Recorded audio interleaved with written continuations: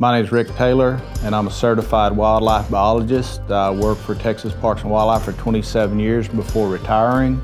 Now I'm a consulting wildlife biologist and a real estate broker with Western Swope Ranches.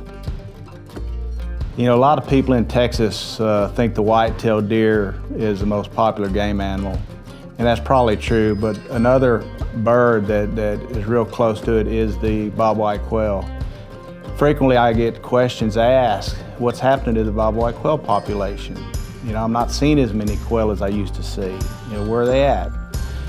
And really, to understand about quail, you need to know a little bit about the biology of quail. Think about it this way. If you were 5 or 6 inches tall, your whole world is that height. So a bobwhite quail requires several different things to really survive.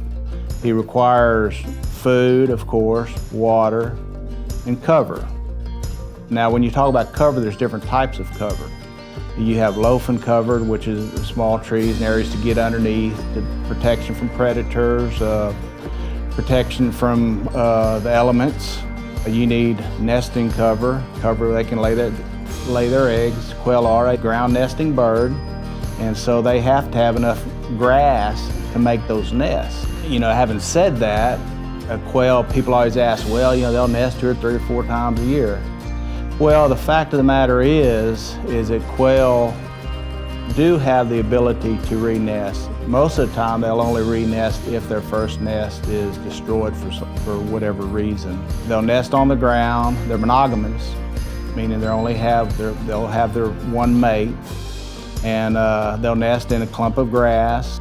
They'll lay 10 to 14 eggs, you know, I think they average about 12. They'll incubate those eggs for about 21 days before they start hatching. And once they're hatched, their life begins. Getting back to the food aspects of it, you know, they're seed eaters, hard seeds on grasses, forbs, you know, some brush species, so they are seed eaters.